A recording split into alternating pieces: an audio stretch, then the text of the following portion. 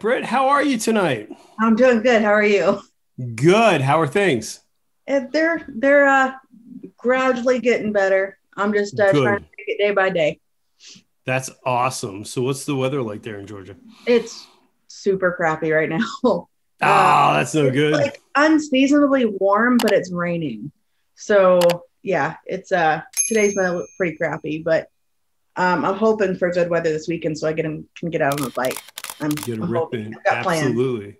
Our good weather is going to be 32. So if you could ride for me, that'd be great. For sure. Yes, I will do that for you specifically. I'm gonna try my heated gear on. We'll see how that goes. Yeah, dude. Even with my heated gear, 40 is pretty much my limit, even with my heated gloves. Yeah. Yeah. It's I have the field shear heated gear. It plugs into the bike. And I know you're not a big plugging it into the bike, but you can cook with that stuff on. That's what I've heard. Nice. Yeah. So why don't you tell everyone about you? All right. So I'm Brittany. Hi. Yay! I created Brittbrapp as kind of my personal brand because I wanted to be motorcycle related, but that's where the braap comes from, obviously. But I kind of wanted it to be more unique because I want to reach my content beyond just motorcycling because as we previously discussed, we are more than just, motorcycles. And yes, it is an increasingly engulfing, all encompassing. I do a lot in my bloopers, like, yeah.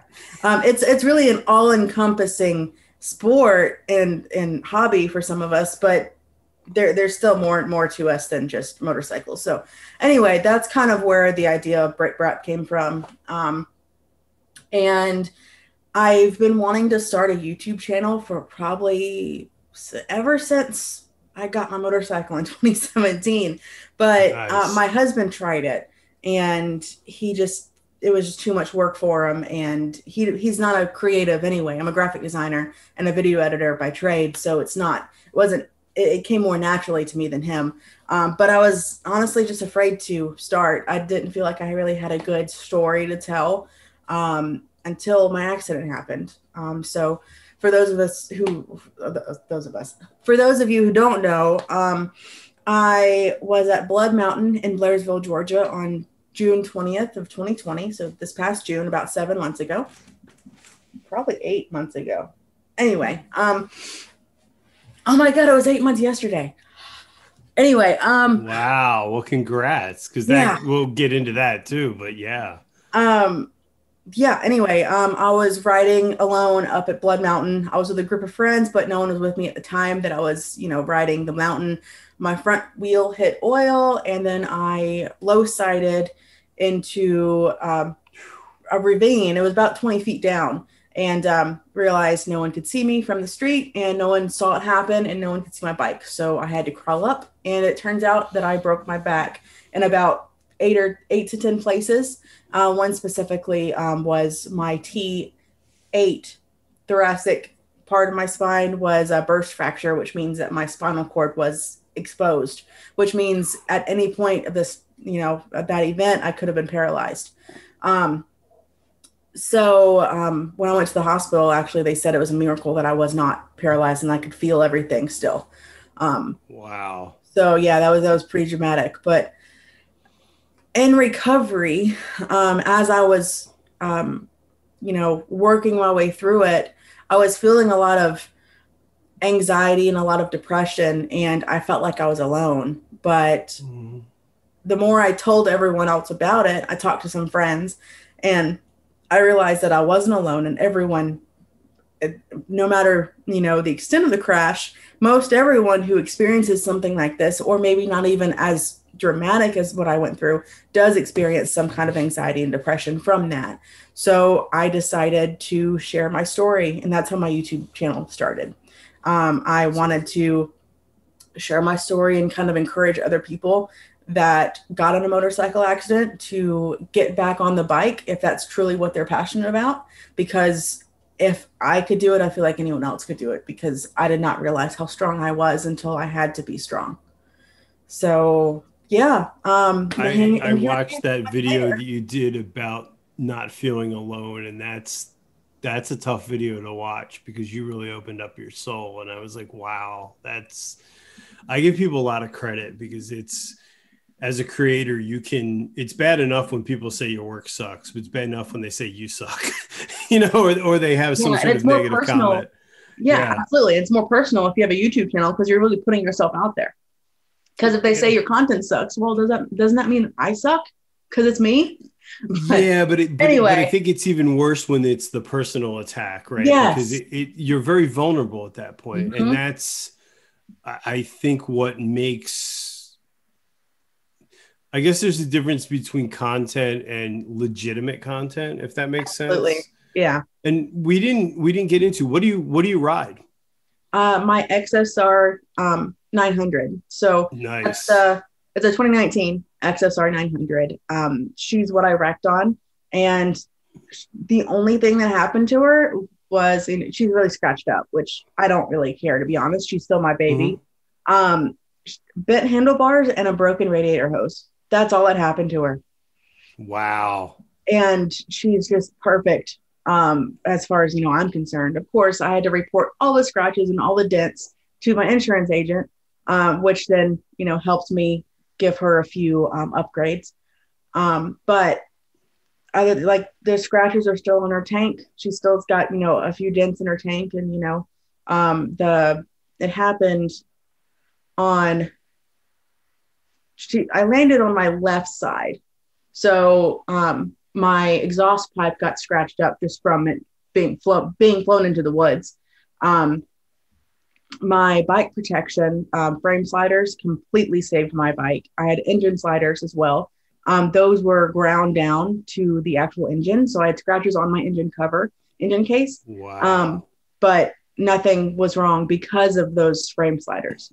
So if I did not have bike protection, Athena would have been completely screwed. I mean, I would have had to. She would have been total 100% if I did not have protection on her. So Wow. yeah, and of course that's the first thing that I did was upgraded her protection. Got that fixed. That was the first thing I did when I could afford to fix her up again. So Sure. So what I've often wondered about this, and I don't know how deep you want to go into it, but so you wreck, right? And I can't imagine that experience. Is it your survival instinct that kicked in that allowed you? Because if I remember correctly, you weren't seen, right? You yeah. were completely hidden from the road. I could hear motorcycles and cars pass, and I was yelling for help, but no one was coming. And then I looked around and realized that I couldn't see the road and I couldn't see my bike. So I knew no one probably knew I was down there. So I knew at that point it was either stay here and no one would ever find me and die, or climb up for help. So at that time, I was screaming as I was climbing up that ravine, and it was fight or flight 100%. And I chose to Now, fight. were you able to walk or were No, you crawling at that point? I'm I sorry was if that's a stupid no, question. I'm no, just no, trying to it's okay. visualize what happened. And a lot of people do break their backs and they're still able to walk.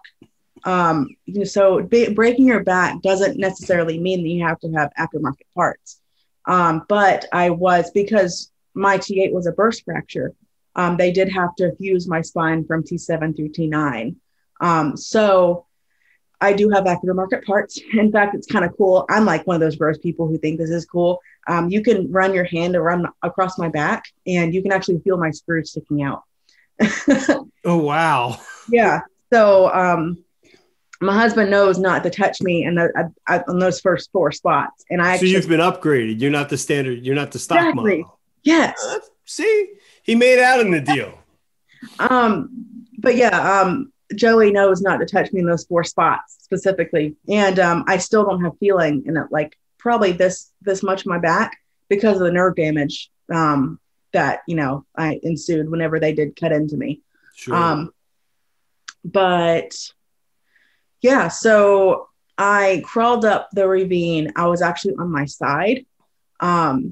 So I crawled up. And then I waved down help, and I remember I was on my left side when I was waving down help. And I did not want to move off of my side, but the motorcyclist who found me, he's actually one of my really, really good friends now. I talk about him a lot in my channel. His name is Jessy. I didn't know him before this event very well, actually. I maybe said hi to him once or twice. And then we got to know each other real well. And yeah, he told me that he needed to neutralize my spine, which is exactly what he was supposed to do. So he rolled me on my back, and I waited for the ambulance for an hour. And because, I mean, they can only go so fast up in those mountains. And basically he laid on top of me, like in a plank stance. And I hugged him and held my upper body up off of the ground for at least 30 minutes. And then eventually the paramedics did show up. Fire showed up before the ambulance, but they cut my suit off of me and put me on the stretcher, and then, took me away. But yeah, they wanted me to try to get up, and I was like, no. And everyone thought I had broken ribs. No one thought it was my back that got injured. Wow. When I was in the hospital, they kept me on the gurney, on the hardboard. And even the admitting doctors were surprised to see that I had a broken back. And the admitting doctor told me I would never ride on my motorcycle again. And talk about a freaking anxiety attack. Like that was the worst part. But yeah, so no, I couldn't walk. Wow. I mean, that speaks to having somebody there, I guess, that knew how to respond versus somebody that doesn't ride and was just kind absolutely of like, oh, get up, you'll be fine. Absolutely. And I will say that he did tell me to take off my helmet, and immediately I refused. I was like, I'm not taking off this helmet until paramedics come, because that's the one thing I remember from my basic rider's course. Never take off your helmet unless your unless you can't breathe, because you don't know, if something were to happen to your upper back. So I knew not to do that. And so I refused. I had my Eerie. That's the helmet that I was wearing. I had that sucker for a week. I had just bought that $800 helmet, which I get a discount because my husband works at Mountain Motorsports. I always need to say that because I like to be transparent with that. And that right there speaks to why gear matters. Absolutely. I love the people that go on Amazon and like, I found this helmet for $50. Is your head worth $50? Oh my God. Like, some people have to touch the fire to know it's hot. So unfortunately that's the case. And for so many people who don't wear gear while they're on their motorcycle, sometimes they have to realize that sometimes their skin have to be a part of the pavement to realize they actually need a jacket. So yeah. Anyway, that's one of my soapboxes. I think it's a valid soapbox. I mean, I think it's a great soapbox. It was my soapbox before it happened. So was practicing. Like I was and still am one of the safest riders you could ever, ride with. Cause I go to the parking lot and I've spent hours upon hours practicing and just getting to know my motorcycle and learning how to do just like U-turns and weird stuff, just because none of this stuff comes naturally to me. I could barely ride a bicycle, and let alone a motorcycle. So, I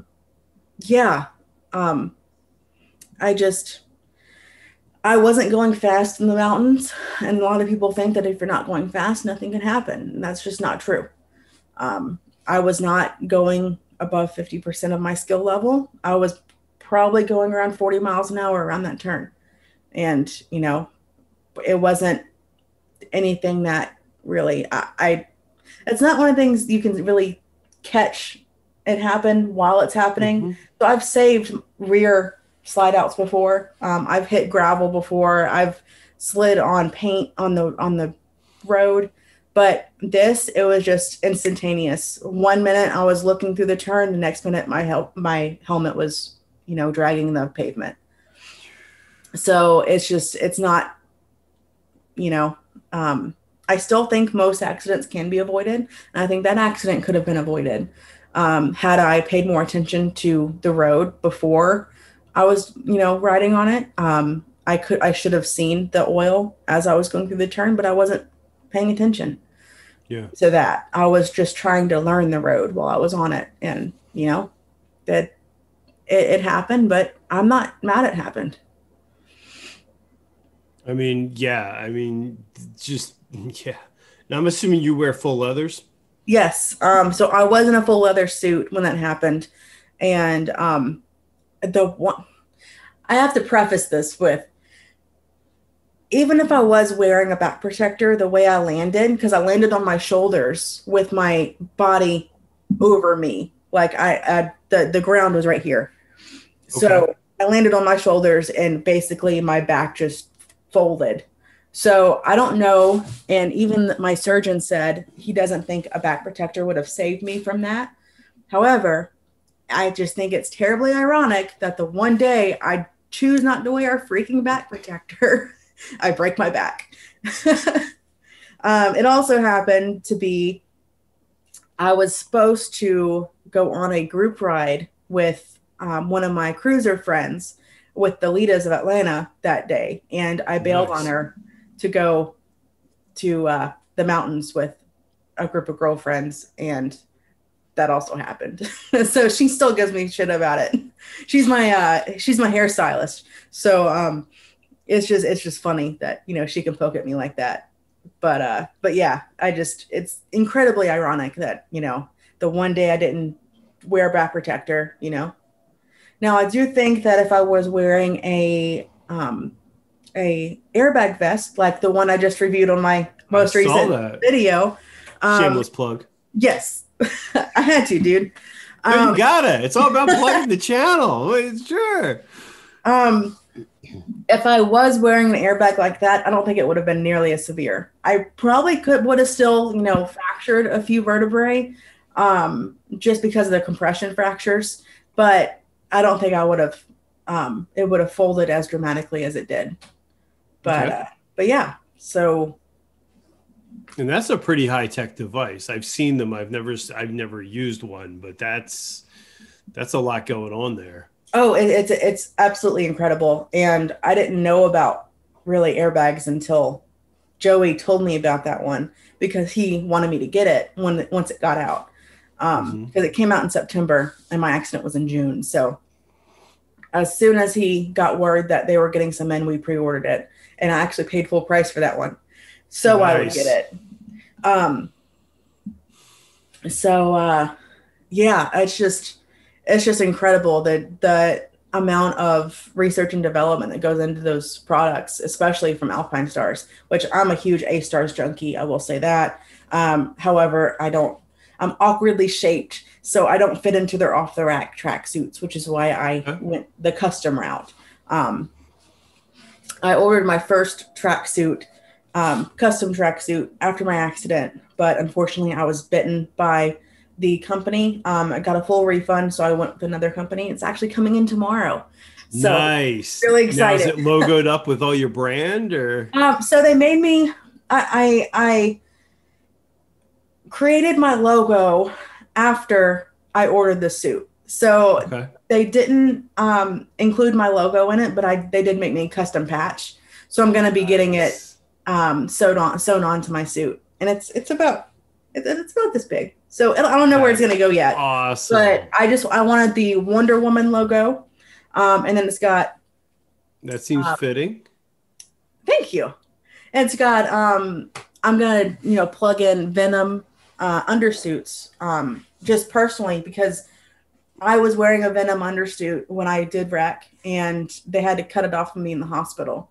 And then because they're really tight. I couldn't lift my arms up or, anything. So they ended up cutting off of me. And then about 4 weeks later, I got one in the mail because she heard what happened. and she Wow. didn't offer to, to charge me or anything. So I have to and I've got her logo there now because of that. And they're not cheap. So anyway, shoot, I and just mean, the overall support that I got after my accident, it's just overwhelming. And I did this last night. I'm gonna have to do it again tonight. Blood Mountain Riders. They're a Facebook group for the Blood okay. Mountain area. Um, there had to have been at least 30 motorcyclists around me when they found me. I mean, the amount of support that group provided for me. I mean, there was a guy who sat there like standing over me holding a helmet over my head so I wouldn't get sunburned for an hour. Like, it's just the amount of support they gave me, a nobody. No one knew me. And it's just, now I know a lot of people from that incident. And so when I went down there to, revisit that area with some friends, I didn't feel comfortable enough to go down and see the turn yet, but we were there in a car up at Mountains Crossing, and I got to see people that I hadn't seen since, I was on the ground looking up at them. So it was pretty darn cool. I think it's amazing what this community will do for each other. Absolutely, dude. And I didn't realize it until then. Well, not even in the same category, but Katie, my wife, when we were in the Adirondacks, I'm sorry, we were in the Adirondacks, she took a yellow jacket to her arm because, again, it was the one day she didn't wear her jacket. Mm-hmm. And I don't think that bike was stopped, and all you could hear is the decels behind me, and people were like pulling over and blocking the road. And I was like, it's crazy, but it's really true. I mean, bikers look out for each other. Absolutely. Yeah. It's And just I think it's because they understand it. Yeah, it's a completely unspoken bond. There's only a few people that I've ever met in the community who I didn't feel really connected to. But, there's always certain people that you just, they go their own way, and that's okay. Absolutely. Now you've, obviously gear's a big part of your life. So you run showy too, is right? Yes. So Okay. the reason my first ever helmet was an Icon Armada, and it was a space base. I got it because it looked cool. A lot of people do. Icons are beautiful, but they're not. They're a good. No, they're a decent entry level helmet. We picked it up for $150, but it whistled whenever I were to put the visor down. And I ended up losing quite a bit of weight. So at that time I was a large, I went down to a small. So it was the point where I could shake my head and it was moving. And so my husband made me get another helmet. And so we went to showy, but we were still budget friendly. So I got my current showy. Oh my God. Can we pause it? Can I go get my helmets? Go. So I'm a complete gear nerd as well, but I actually have my helmets here, so I want to show them off. Is that okay? Sure. Let's see them. My first helmet was an Icon Armada, which is a decent entry-level helmet. I don't really recommend them because I put more value on my head and my brain than $150. But this was my helmet, and that's exactly why I bought it. Nice. So, here's a space base face. That's what it's called, space base face. Icon Armada. And the helmet actually doesn't seal. So whenever I were to go down the street, it would whistle, and my husband could hear it too. And which that really annoyed him, but it was pretty. That's why I got it. And I've always got it. You'll never see me without a bow on my helmet. So, and then from there, I upgraded to my Shoei RF 1200, and I upgraded because I lost a bunch of weight.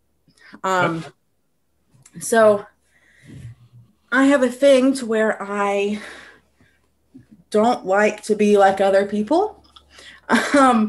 And I am so super into customization, like way more than I should be. So I'm switching out my bow because I don't have a bow for this helmet. But this is my RF 1200. Nice. Yeah. Oh, So I love it. it took me 9 hours to bedazzle this sucker. And yeah, you really can't talk to my wife, just so we're clear. One after another. She would do. That's awesome. One after another, all of these were placed. And I took this to track last year, and I had someone complain that I had spikes on my helmet, and I was like, they're plastic. And they're like, oh, they look like glass. They look sharp. And I was like, no, they're not sharp. They do come off, though. I've got one missing right there, but I need to replace it. That's awesome. So I still wear her at parking lot drills. I don't like to wear my most recent one because she's really, really expensive. But that's so weird. I'm calling them she. Hey, man, whatever works. But before I reveal her, because she's really special, I'm going to share my Eerie. And this is the girl I wrecked in. So technically, I did get my Eerie after my Shoei RF 1200. I wanted to advance up my protection, and Erie's 100% known for protection. But I had her for a week before I had an accident. So I think we covered that earlier. Yeah. But I didn't customize her because she literally was so beautiful. I didn't want to do anything to her. Like, I have my bow, and that's all I did. But that's what happened. Yep, that's where my head drugged the pavement. But because of her, I didn't have a concussion. So wow. She's the reason why my head is still here. And so the reason why I didn't stay with Eerie was because, now, before I say this, I could have had the cheek pads on wrong. It's very, very possible because Eerie is kind of hard to maneuver their cheek pads in. Not nearly as straightforward as Shoei is. But it took about 4 motorcyclists who knew what they were doing to use the emergency release system, because it was just hard to pull it out. Yeah. Someone had to hold the helmet still while 2 people took each side of the cheek pad and pull it out. Like, it shouldn't be that hard. No, it shouldn't be. So that's exactly why I didn't stay with Eerie. And my husband had a Shoei X14, which is their top of the line race helmet. So I got my X14 because he loved his so much. Nice. I initially didn't get an X14 because I tried his on. It just wasn't comfortable, but he has a smaller head than me. So he's a little, we're the same size. I don't like to wear high heels around him because it makes me feel gigantic. But so about customization, I bought this black, and then my friend Giuseppe, he wraps with, he used to do car wrapping a few years ago. So he knows how to, manipulate vinyl. So he wrapped it in solid colors. And then I cut out a bunch of little hexagons. Then I individually placed these hexagons on my helmet. That's so cool. That's where my logo comes from. And that's why I have hexagons all over my helmet, is because I do in my logo. And then, of course, I have to have my unicorn because I shit rainbows. That's awesome. But yeah, so now that's the race version, but they make a street version too, right? They do now. Okay. Which I reviewed that one too. It was pretty cool though, because I was actually the second person on YouTube to review the the new Shoei RF 1400, because Joey had them before it went out. So, but the Shoei RF 1400 is at the same price of the Shoei RF 1200, but it's got the same engineering as the X14, but it's geared towards street riding. So I like the X14 because on the XSR 900, sorry, I'm in a cul-de-sac. Okay, that's not for me. I like the X14 because it cuts through the wind, and on my XSR 900, it's an upright bike. And while I do have a windshield, it still helps a little bit to have a helmet cut through the wind like this X14 does. And the RF, I get the numbers confused all the time. The RF 1200 just felt like I was being shaken around a lot because my head had so much wind going over it. But the X14 is just, it's quieter in my opinion. I do wear earplugs. So, you know, it's all relevant, but yeah, I'm going to cry if I ever were to have to replace this helmet. My husband's is just as fancy actually. So after I did this, my husband wanted his to look the same. So his is high vis. And I don't know if this is going to work or not, but on my Instagram page, in my, you know how you have highlights on your Instagram homepage? I've got one that's got my art, which I do draw as well. And then I have custom helmets because I do custom helmet work on the side because I'm trying to afford more track days this year.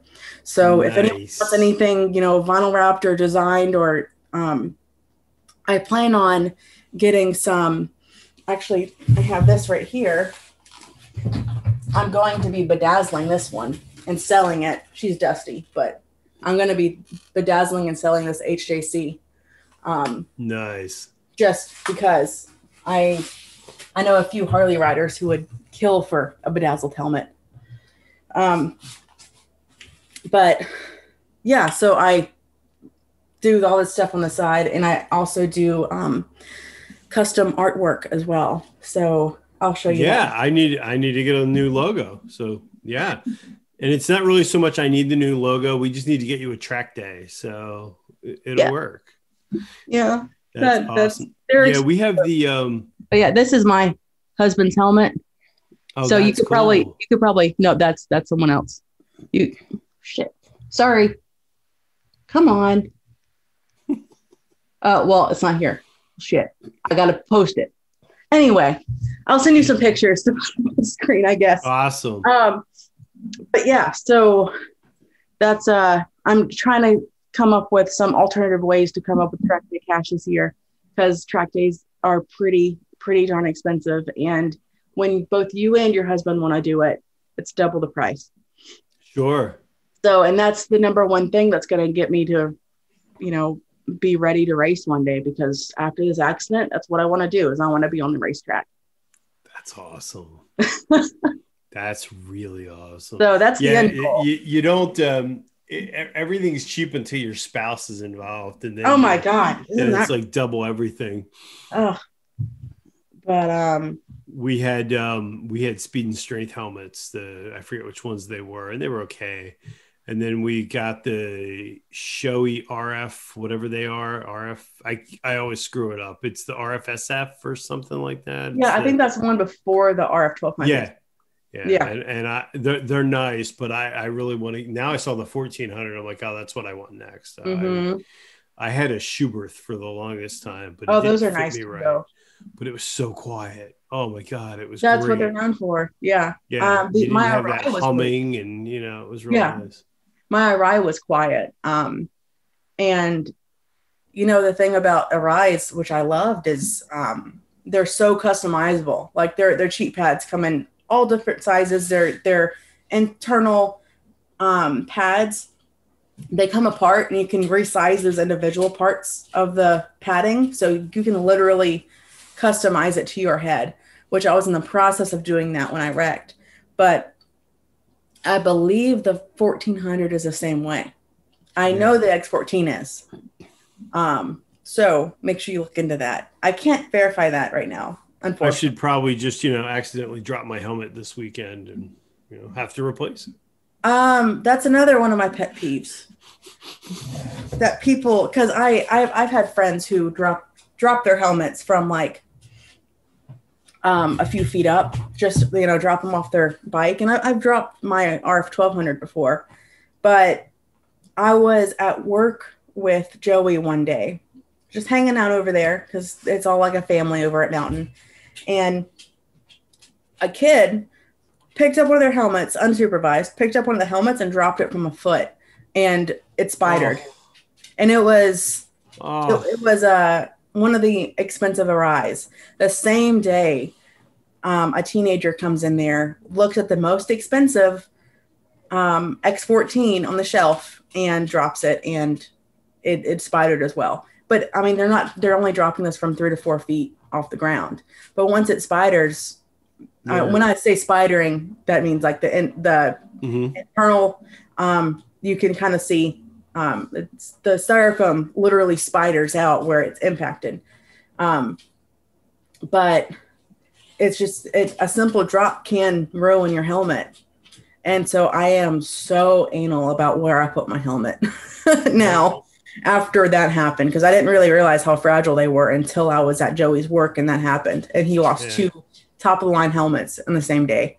I dropped my Schubert and I was like, well, that was the end of that. Oh my God. It gives me a heart attack whenever I almost drop it. I don't even like putting her on the ground. So, but yeah. So, now, did you ride before you met Joey? No, actually. Really? Just wait. I'm going to have a video come out about this in a few weeks. Okay. Dropping those, man. I hated motorcycles and motorcycle riders before I started riding. Like the type of cager that you hate on the road, that was me. I would do anything in my power to make riding a motorcycle miserable if there was a motorcycle rider next to me. Like I was horrible.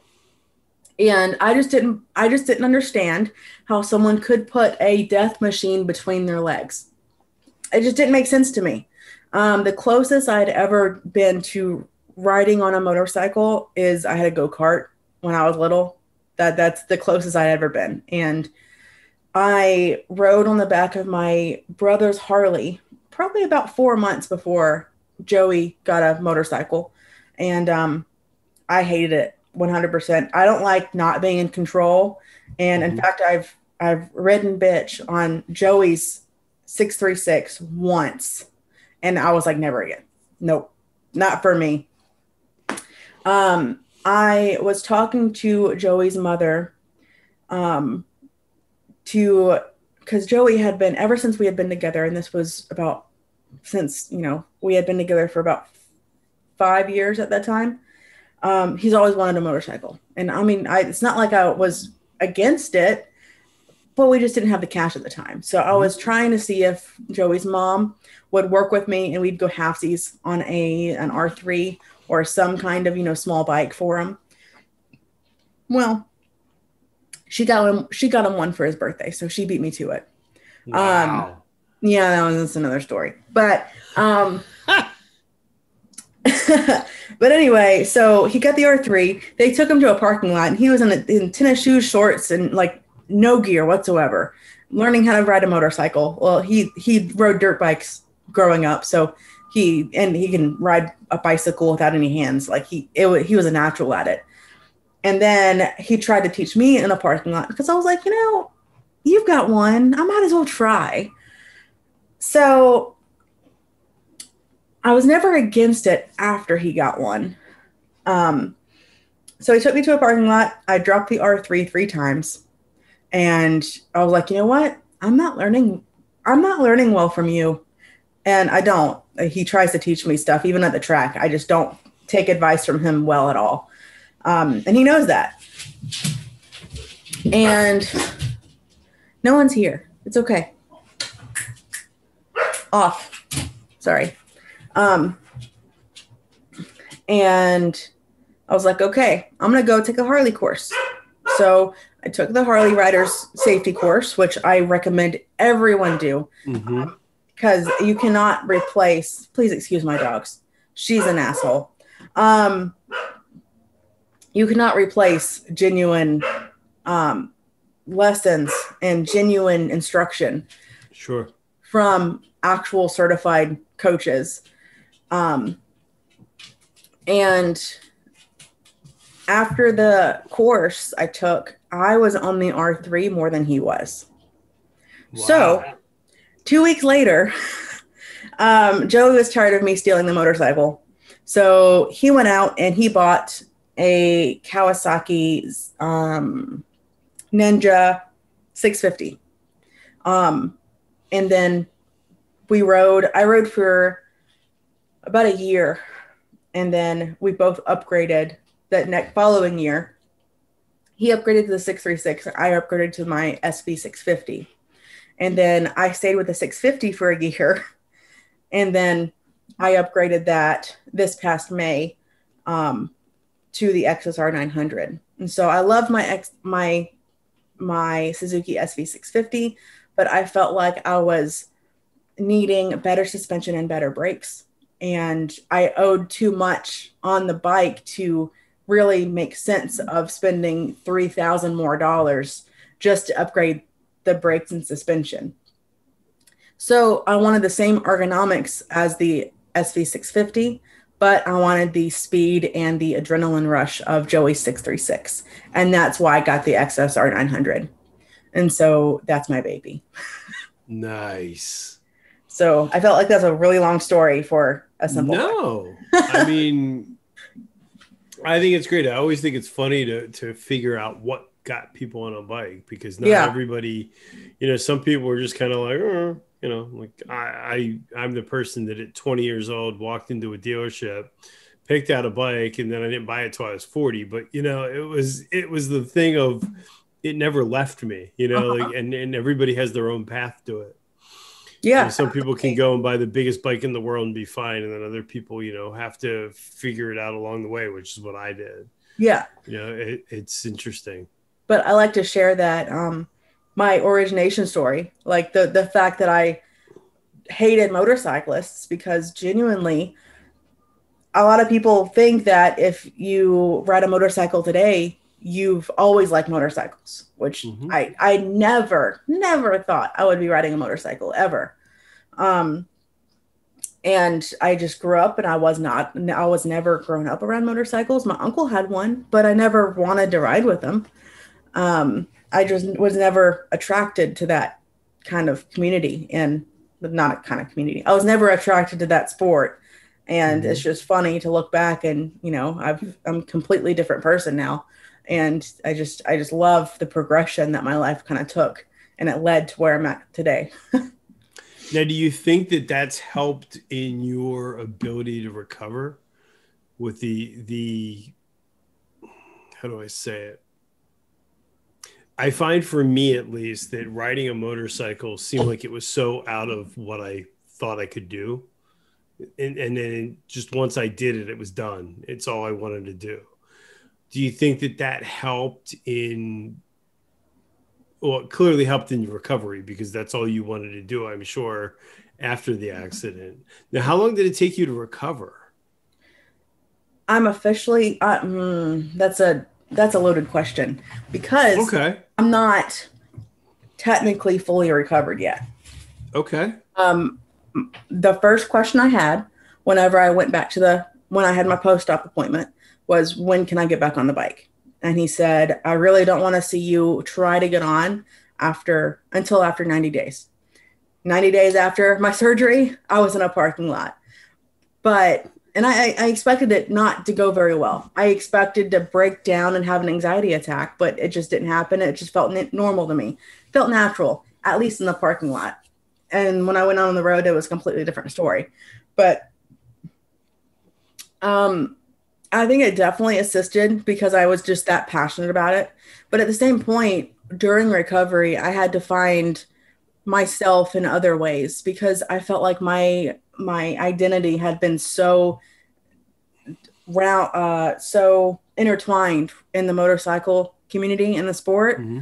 that I almost lost myself. And I did lose myself for a few weeks there because I didn't know myself without motorcycles.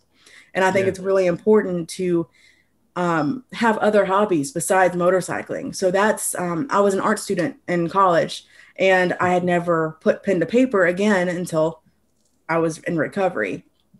And that helped. I got into reading. I learned how to garden while I was, stuck in a chair. I mean, I did go out down and, see my motorcycle every now and then just to make sure she was still there. But I kind of had to find myself away from motorcycles during recovery just to kind of keep myself hopeful. And, it's there. I went through a lot of ups and downs, as far as a lot more downs and ups, as far as, my happiness without motorcycles. And Sure. it did get to the point where I just questioned whether or not I wanted to still ride. And I did question whether I would be able to ride. And at that point, I was like, okay, I'm going to have to do something to prove to myself I'm going to be able to go back out there. So my parents have a Can-Am Spider. And I saw that. yeah, we convinced them to buy a Can-Am Spider, and now they're up in Now be honest, Colorado. that was just as exhilarating as a sport bike, right? I got so much crap for talking crap about Can-Am. It was just too funny. No, I mean, they're fun. And the Can-Am Spider does have get up. Like my husband got up to 110 very easily on the Can-Am Spider. Now he says the Can-Am Rikers are pieces of shit. But the Spider, which is the upgraded version of the Riker, I'm pretty jealous of them being able to fit their helmets in their saddlebags. I'm not going to lie. But anyway, so to prove myself that I could get back out on the road on a motorcycle, the Spider was the best thing that I could do because I was not getting back on the back of a sport bike. Mm-hmm. So I did, and it was excruciatingly painful, but I did it. And I was in my brace, my back brace, and I needed to prove to myself that I could do it. And so I did it. And that was 10 weeks post-op. Wow. And I cried on the way there and I cried on the way home, but I did it. And so I did that for myself. And my husband didn't want to do it. My mom would not let my dad drive because if anything were to happen, it'd be my dad's fault. So Joey, did that for me. And it's just, yeah, I just had to do it for myself just to prove to myself that I can still do it. Wow. But yeah, it's having that passion for something you love so much. It does help in recovery. But while I say that in the same breath, I did contemplate not riding again. I did, have to question whether or not I still wanted to do it. And there were days where I just didn't want to get out of bed. And there were days where I didn't want to move because I felt sorry for myself. But I think it's everything that I went through mentally helped me become a stronger person. And I don't regret anything. And I'm honored and I'm proud of myself for saying that. And As you should be. So how do you, I struggle with depression. I struggle with anxiety. What is your coping mechanism? How do you deal with getting that first foot on the floor when you have those days? Because I can imagine those had to be big days. This isn't like, I'm afraid I'm going to lose my job. This is like life altering. So I didn't, and I wasn't going to seek help until I had my first PTSD attack. And I started, it was during a MotoGP race, and there was a bike who crashed on the track and it flew in front of Maverick Vinales and Valentino Rossi's head. Like literally right in front of them, inches, and they would have been killed. It wasn't until that rider was put on a stretcher and then I laid my head back closed my eyes, which is probably the worst thing to do. And I just bawled and I felt like I was in the ambulance again. And I felt like it was happening all over to me again. And it took Joey a long time to calm me down. He didn't really know what he was doing. He tried his best. But after a few hours, we had to turn off the race, of course. I just realized I was like, I'm not going to stop riding MotoGP. Or I'm sorry, I'm not going to stop watching MotoGP. I'm not going to stop watching, you know, my favorite Moto America races. But I don't want this to happen again. And what the hell happens if I get an attack like this while I'm on the street, while I'm on the motorcycle? So at that moment, I researched PTSD therapy. I, found a PTSD therapist around me, and she helped me through my PTSD attacks. Going to therapy, and it was all virtual because of COVID. Going to therapy and really talking through all my struggles really helped me kind of get past that. She taught me a lot of coping mechanisms as well. I do have a video about how I relieve anxiety when I'm on a motorcycle. And one of the things that she taught me is to envision a color. And I saw that. I always feel crazy talking about this. But envision a color. But no, I mean, honestly, what you should feel is brave, because I think that there's so many people that can learn from that are afraid to have that same conversation, right? It's such a hard conversation to have. And I never thought I would ever have to go to therapy for anything. But for you to become a role model for that, I think speaks to your character. I mean, that's fantastic. And I didn't mean to interrupt. I'm sorry. Oh, no, you're okay. I think it's, so you're visualizing colors. So think of a color that makes you feel happy and it makes you feel very calm. And then Kawasaki green. Color. No. Like, dude, whatever. Mine was blue. Okay. And it's the same blue that's on my background on my logo, FYI. Now see that right there is awesome, because you that's really a piece of you. Yeah. Anyway, wow. So envision that color all around you and try to be engulfed in that color, and then take deep breaths. And then it's just that color kind of becomes a part of you for that distinct second. Another thing is, imagine that you're somewhere where it's completely peaceful, and mine is Cozumel. We went there on our honeymoon. Oh, where did you stay in Cozumel? Oh, it was on a cruise. But Cozumel, okay, fair enough. Did you go snorkeling in Cozumel? Huh? Cozumel's awesome. That's where I want to take Katie. It's fantastic. Yeah, we went swimming with stingrays. Nice. We did the dolphins. That's awesome. Yeah. Stingrays are, I'm sorry, I didn't mean to animals so blue is your color, Cozumel is your place. Mm-hmm. So yeah, that's my place. And then so is music a thing for you in this at all? I'm just curious.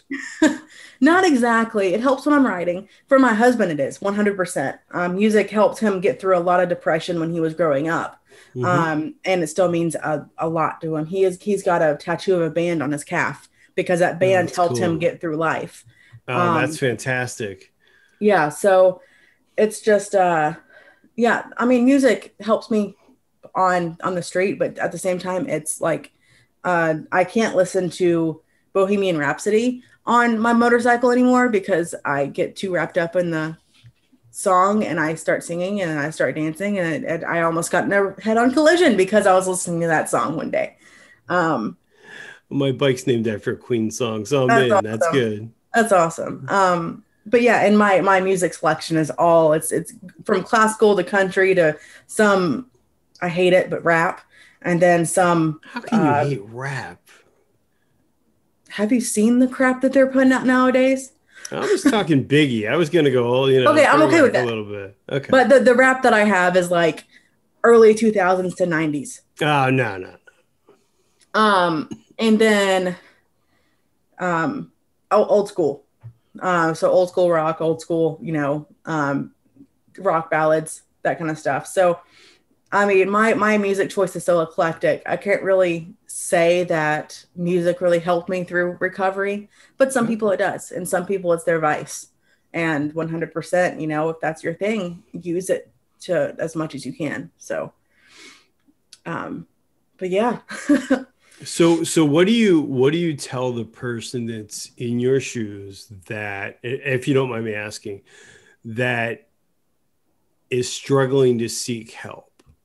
I mean, because there's always that defining moment. I know for me, there was that defining moment of whether it was like, look, I can whip out on this, or I can tackle it head on. Mm-hmm. What would you say to that person? So it would, of course, be individualized, because I don't. Sure, no, I guess that's true. Yeah, it's broad based. A lot of people don't realize that the struggles that they encountered growing up from childhood, really from before you can even remember, mold you to who you are today. Mm-hmm. And sometimes, most of the time, talking to someone who's trained in how to define those characteristics and seek where they come from or where they originated from can help you out of what you're doing and what you're going through today. And that's the big thing, is my therapist taught me more than just about PTSD. She helped me through. My best friend, childhood best friend, passed away in 2013. She was 20 years old with Ewing sarcoma cancer. And she's who I base my life off of now. Like, I'm trying to be the person she was. But she helped me realize that, everything that I went through with her was not bad. And like, she just helped me. And I've been struggling with this for the past 8 years, and she can still help me with it today. And a lot of, issues that I had in my marriage were brought up, or were originated from how I was taught or not taught how to do stuff, growing up, what my parents mm-hmm. did or did not teach me mm-hmm. growing up. And so it just opened my eyes to really how deep a therapist can really dig into your past and help you with today and moving forward. And you don't know that until you take the jump and take the leap to actually get help. And it takes a very, very strong person to seek help. And once mm-hmm. that's the hardest step, is to seek it. And then moving forward, they're just appointments that you go to, just like the doctor, just like the dentist, and you need to treat it as such. And your therapist should make it feel like a very safe place when you're there. And if it doesn't feel like a safe place, there's always another therapist. Like, if you don't like your general practitioner, there's always another one out there. So I had that experience, and it's really weird when you think that, you're making a step and you're talking to somebody, you're like, there's just no, yeah, like, no, we're not doing this. And some people, just mesh with you. I got very lucky on mine, but I know, some of my friends have went through 3 or 4 therapists. And it's just, nothing's wrong with you. There's nothing that you're doing wrong. It's just not the right therapist for you. Yeah. So many people feel like they're beyond fixing, and they're beyond, help, but you're never beyond assistance, like, whatsoever. Mm. So, and I do want to plug betterhelp.com. That's how we found my husband's therapist. And excellent. He was. I'll make sure I put a link in the video, because, like awesome. I said, that's a theme that I try and bring up, and I think that's great that you shared that. Yeah. So I specifically searched for PTSD therapy for mine, because I knew I was looking for a specialized type of therapy. But for him, we went to betterhelp.com. He signed up. They do provide discounts if you are, not able to afford something. Mm-hmm. yeah, he went through a questionnaire, and they asked him, between race, gender, religious preference, whether he wanted a Christian therapist or not. We weren't really privy to anyone. He didn't really mind. Um, but yeah, they ask you a brief questionnaire, and you'll have a therapist reach out to you, and you'll get matched with one within 48 hours. So that was pretty cool. And, his ended up working out really well. And That's awesome. And I that's a was, great resource. yeah, dude, I was skeptical about it because I hear BetterHelp.com. Like, I see commercials on TV, and they're on my Facebook feed all the time, probably because, Big Brother's watching and I talk about therapy a lot, but, no, they're not watching. No, not at all. But yeah, If they show up on my Facebook page, we know they are just, right.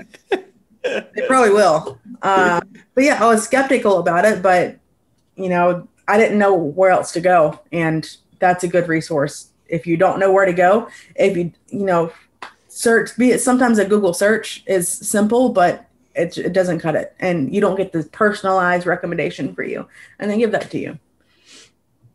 That's awesome. I mean, I think that's fantastic, because I think that's sometimes the hardest thing with getting help is, where do you start? And like you said, Absolutely. it's not just what you're going through today. I mean, I always tell people that, not necessarily literally, but we all are tasked with the sins of our fathers, as our fathers, our mothers, Absolutely. and it's not that anyone did anything wrong. It's all just part of your DNA at that Absolutely. point, And, I do want to share how you deal with things. Yeah, I do want to share that getting therapy isn't an end all be all. I am medicated for depression. Mm-hmm. And I've been medicated for depression now for 3 months. And just because you're currently medicated for depression doesn't mean you always will be. Yep. And just because you are currently going through therapy doesn't mean you always will be. So I was in therapy for 12 weeks, and I didn't feel like I needed it anymore, but I still have the contact of my therapist, and I can always text her or email her if I feel like I need a talk. And I'll probably will check up with her every few months or so, just to keep myself in check. But another misconception about therapy is that once you're seeing a weekly therapist or biweekly, you always have to do it, and that's just not the case. It's some programs are 12 weeks. Some people talk to them for years, but you don't have to. I worked through all my shit in 12 weeks, and it definitely helped. I know when I went through, it was just like life changing.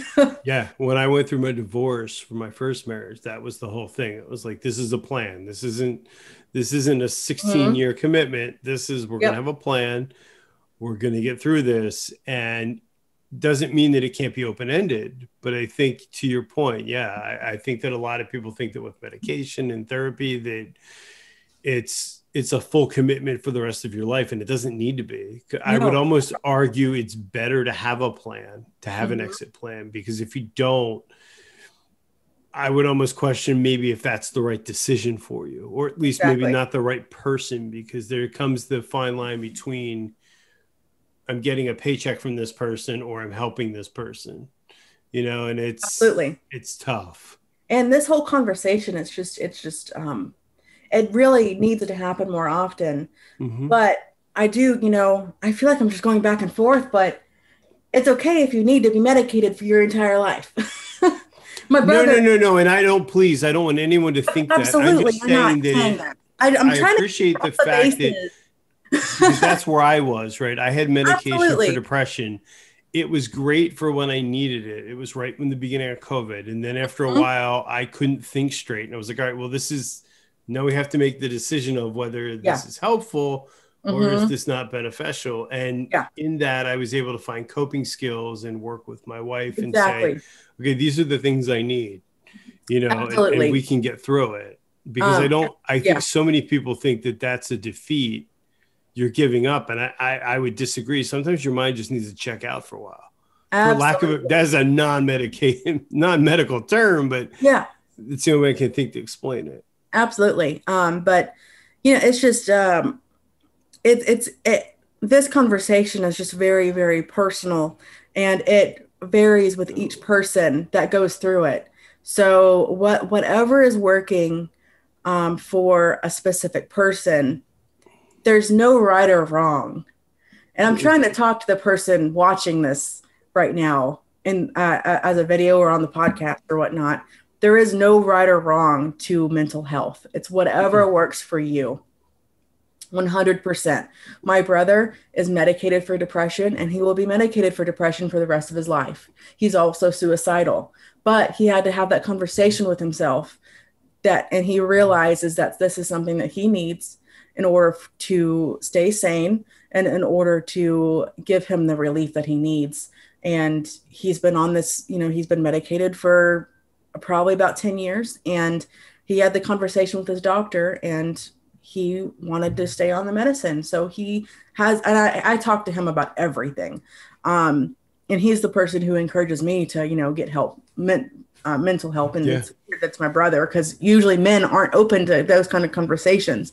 No. But I'm trying to make this I'm trying to openly talk about it with you, with my YouTube, family, just to make people aware that it's not uncommon. Well, and I think that's the problem. We need to break the stigma. I have a Zoom call that I do every week as a mental health check-in with people. And it's just a bunch of people. And, sometimes we're just talking about motorcycles, but it gives somebody an opportunity to know that, okay, well, maybe I am Brian later and be like, hey, I'm having these feelings or what have you, or whoever.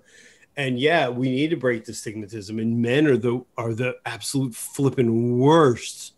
I mean, it's in our DNA, and it needs to stop.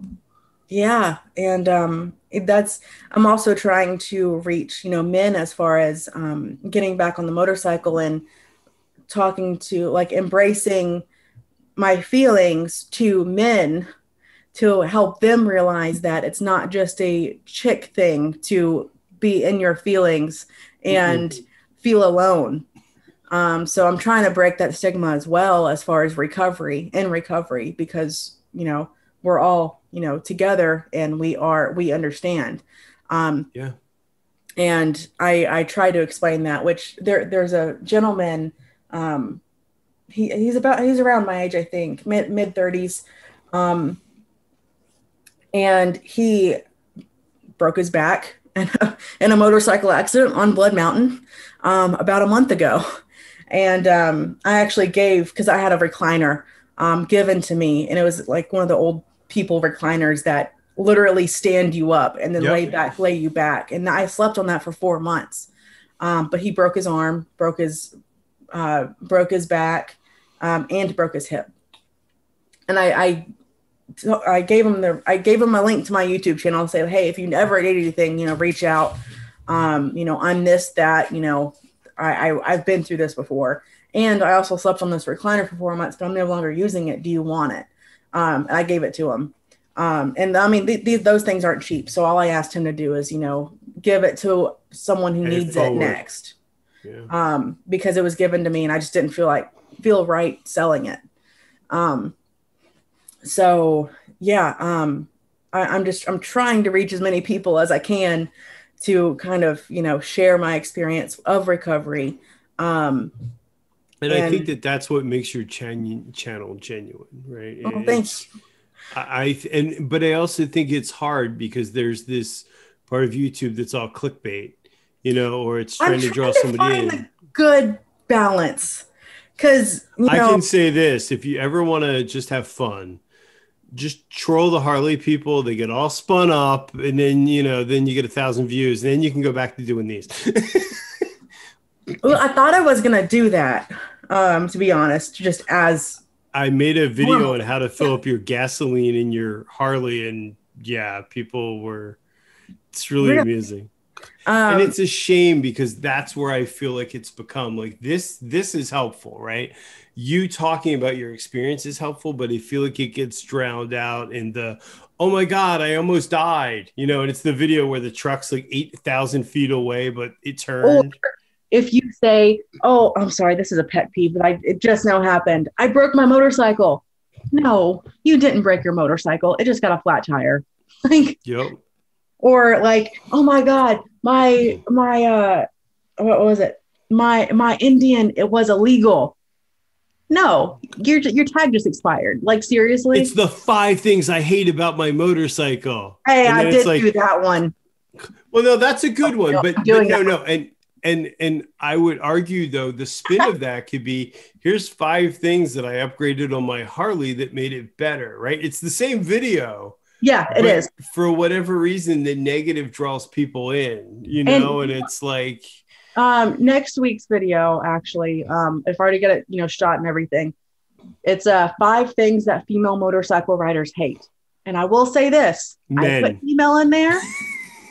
It's actually 5 things female motorcycle riders hate, and then it's got like the long line. I don't know what it's called, but men stop, or like men stop doing this, something like that. And yeah, it's totally clickbait, but at the same time, I talk about stuff that I have encountered in real life that as women motorcyclists we don't like. So number one, assuming that we ride a small motorcycle, assuming we don't know how to ride a motorcycle, assuming that we don't know what we're doing, hitting on us, assuming that we're doing it for attention. It's just a lot of assumptions that men make. Well, if you're on Instagram, we're allowed to hit on you, right? That's the rule. Apparently, I'm joking, totally joking. Apparently. Did you see the new Instagram? I'll send it to you if you haven't seen it. It's women riders in the community posting the IMs that they get from people. No, I'm in a group on Facebook just for that. So we have just sitting there, and it's like, are you kidding me? Like, is this? Yep. Wow. I'm in a Facebook group that was created just so we could share that with each other. So we have a safe space to kind of make fun and poke fun at it and seek advice on how we should, do it, like how we should approach that stuff, because we still, like me, I don't like being mean to people, but sometimes you just have to tell them to F off. I mean, yeah, no, sometimes you just have to do that. I think the best comment that I ever saw on that was John Maxwell. And his comment was, when somebody calls you, like I made the video about getting gas, and people were saying like, oh, no. I did a video about $1 Million Bogan and about his thing for mental health. And, people were like, oh, you're fat and you're stupid and you're weak. And it's like, so once you reply back and you're like, hey man, thanks for watching, click, delete. But, someone, so the video of, by the way, you can cut any of this shit out. I know. No, it's fine. No, I don't care. We're going to go over, but this is okay. I honestly, and I want to leave this part in. I can't tell you how much I appreciate your honesty, because so many people are so afraid to be realistic.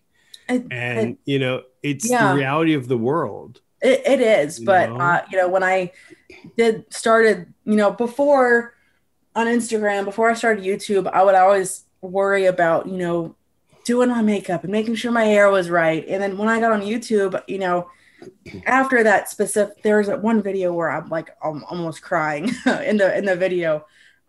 Is that the one where you're talking about the it's the one when you're in your laundry room, isn't it? Yeah. There's one when you're in your feelings, dude. I was trying not to cry watching that, but that's what makes it genuine. Well, and I think there's a difference between getting viewership and getting a connection. Well, yes, absolutely. And I want to create a community around what I'm doing on social media, but I cut this out of one of my past videos, which I'll talk about this one day. But in my YouTube, if people go to my YouTube channel, they're going to get me. They're not going to get me on a good day. They're not going to get me all dressed up. Like right now, I don't have makeup on.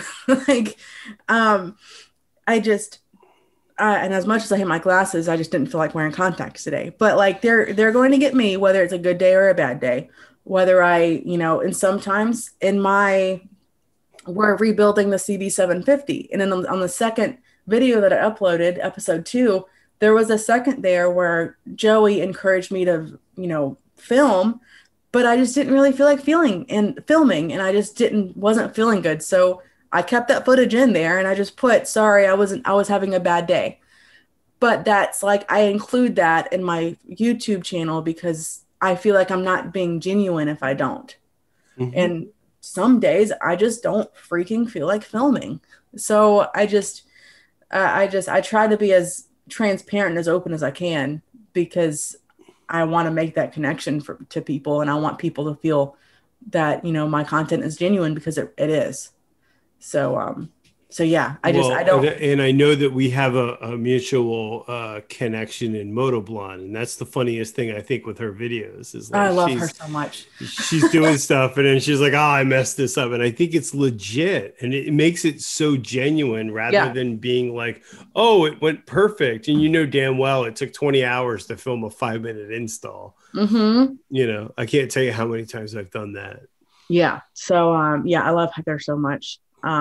She's awesome. I feel like she was my best friend after just talking to her for 5 minutes. Mm-hmm. But yeah, so that's just my main thing about, you know, my channel and social media, is that I'm trying to embrace who I am on that day.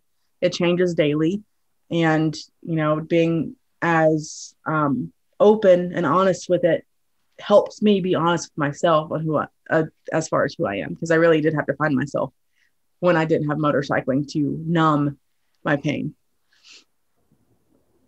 That's wow. I mean, I don't know how you get more genuine than that. That's fantastic. I think it's great.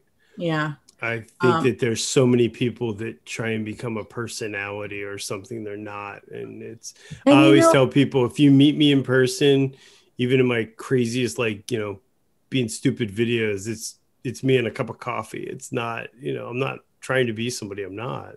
Well, you know, in my videos, I will say I am more energetic in my videos than I am in person. I'm a very, very well, you have to be. But you have to be. That's a part of it. That's a part of being engaging.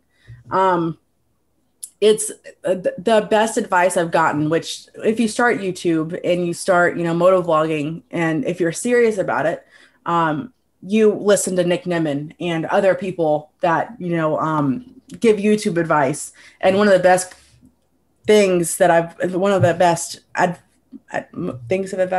best pointers I've ever gotten is be yourself times 10.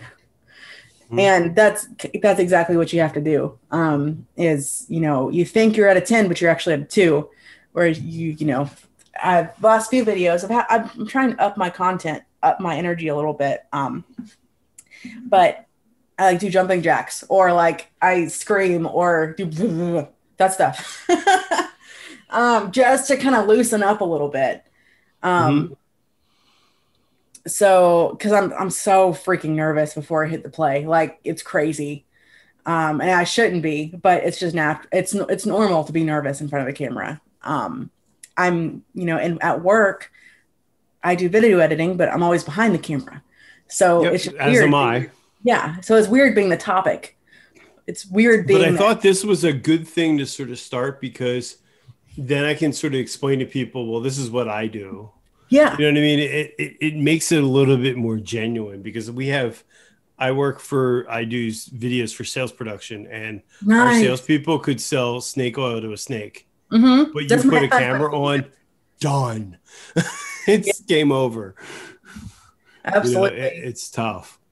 It's awesome. Yeah, Joey can sell anything to anyone. Like, it's crazy how good of a salesman he is, which is why he's good at his job. But yeah, I don't know. I'm two months in, and I love doing it. Well, Britt, as we wrap this up, I can't say thank you enough for your time. I mean, your story is amazing, and I'm flattered that you took the time to come out. Is there anything you want to talk about as we finish? Anything you want to plug? Talk about your bearded dragon. What are we talking about? Well, my bearded dragon, his name is Norbert, and he's a Harry Potter reference. So comment down below if you understand who Norbert is in Harry Potter. And if you could comment below and how I could understand that, that'd be great too. Just FYI, I have 2 snakes as well, and they're named Severus and Bellatrix.